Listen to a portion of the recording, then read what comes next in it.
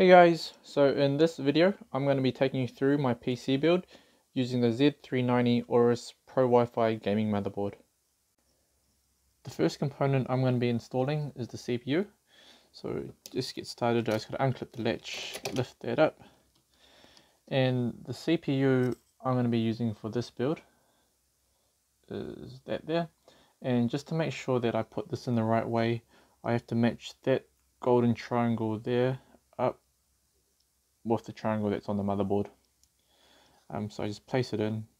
You shouldn't have to force it in, it should just go in. If you're finding yourself forcing it in, you're doing something wrong. So once it's in, put the latch back down. It does take a bit of force, but once it's in, the plastic cap just pops right off.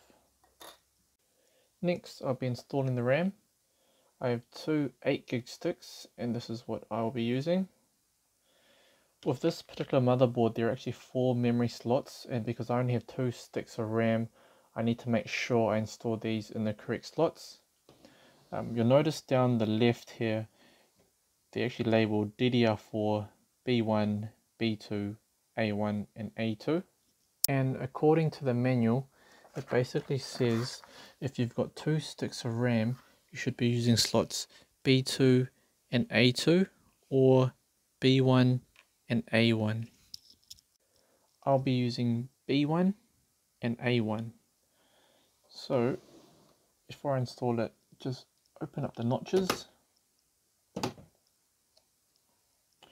and when you install your RAM, you just have to make sure that that notch there lines up with the motherboard, and then just push it in until it clicks.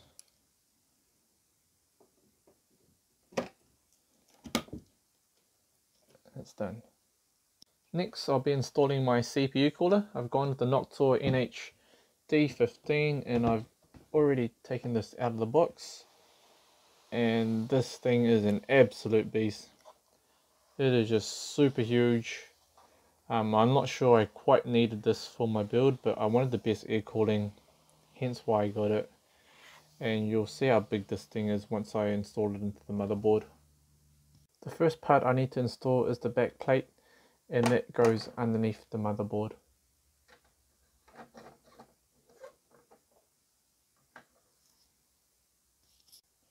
Next, I got to install these plastic spacers.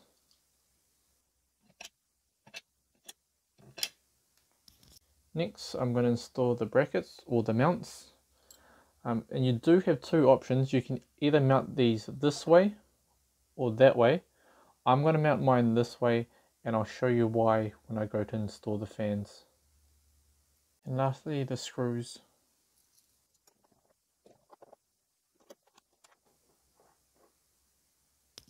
So I'm going to tell you now why I mounted these in this way. It's because I want my fans to sit this way so that the airflow comes from the front of my case to the back. If I had mounted these the other way around, the fans would be sitting this way and would be pushing the air up in my case. So it really comes down to which way you want the air to flow inside your case. Next up, thermal paste.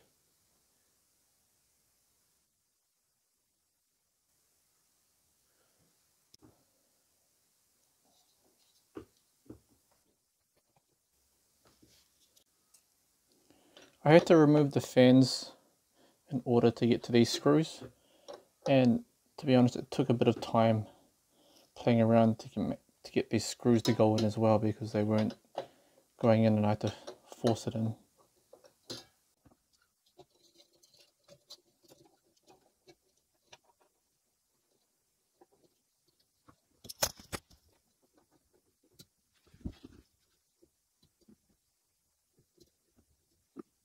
Just so you can see how big the CPU cooler actually is, this is what it looks like once installed onto the motherboard, and it is a beast. The back fan had to be mounted slightly higher so it wouldn't hit the RAM, but that's normal for this. But that is massive. So this is the case I went with. It's the Cooler Master H500M. It's been reviewed quite a lot on YouTube, and it's one of the best air cooling cases that you can get, and there's plenty of room inside. So now I'm just going to put the motherboard into the case.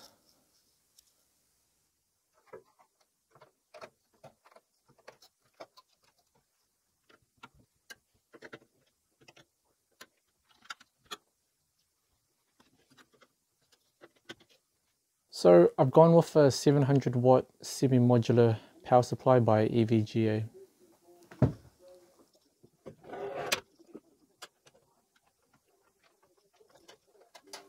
For my graphics card, I've gone with the ASUS ROG Strix RTX 2080 Ti, and it's a pretty chunky card. It's quite heavy, but it feels pretty solid. There's 2 HDMI ports, 2 display ports, and a USB-C port.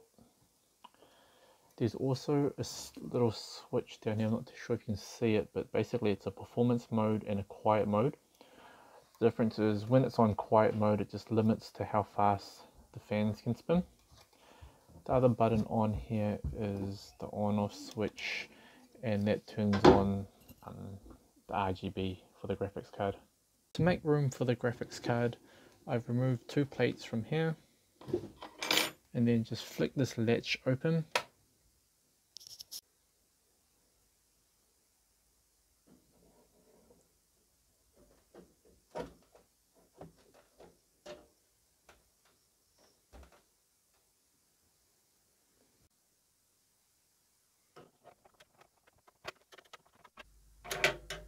A good thing about this case is they provide this thing here, sort of kind of like a mount, and basically what it does, it just helps with GPU sag. So you just put it the right height and then just tighten up the screws.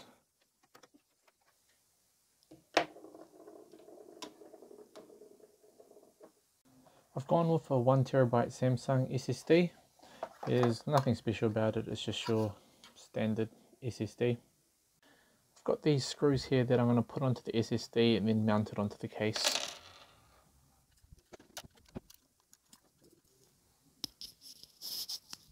The good thing about this case is there's actually quite a lot of places you can mount the drive.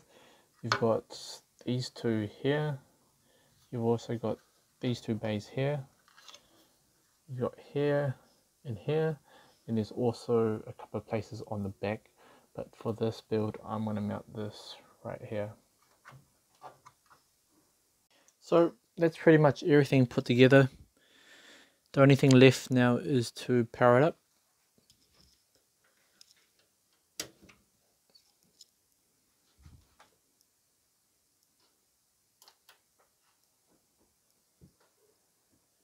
And she's alive.